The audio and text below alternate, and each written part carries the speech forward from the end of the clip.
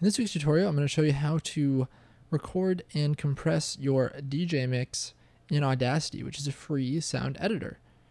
Now you can download Audacity for Mac, Windows, and Linux, so everyone here is well represented. Now the first thing you're going to need to do is go to the Audacity website and download the version for your particular operating system. I'm using a Mac, so I'm going to download the Mac version. You're also going to need to download the lame MP3 encoder binary, and both of the links to these pages will be in the episode notes on thedjpodcast.com.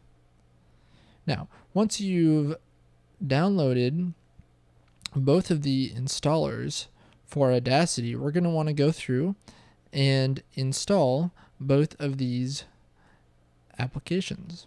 So we're just going to click on the first one, and the installation is really simple. It opens up, and you just drag the Audacity icon into your applications folder.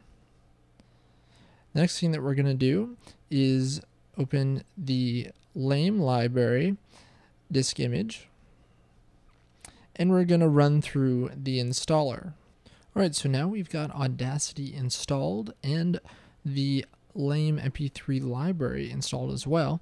And we're going to open up Audacity, and you see we have just sort of a blank slate.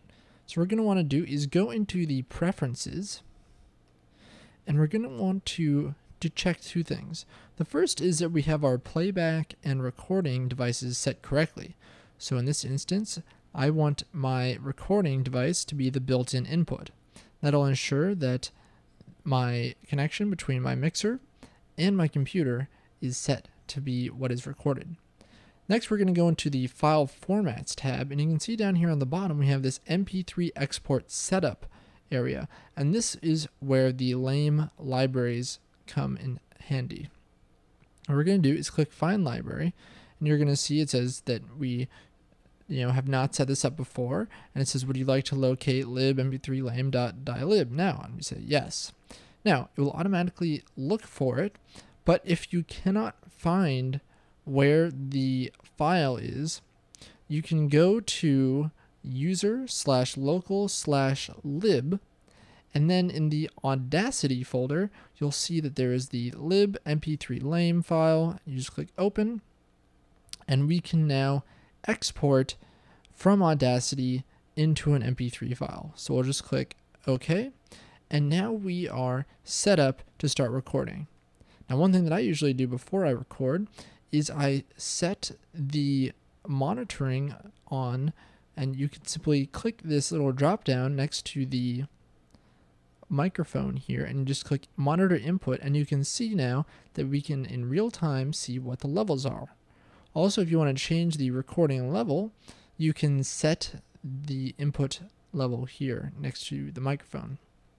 When you're ready to start recording, just simply hit the recording button, and it will automatically create a new track and start recording your mix.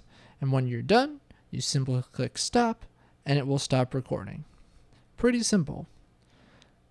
When you're ready to export as an MP3, you're going to want to go to File, and then Export as MP3.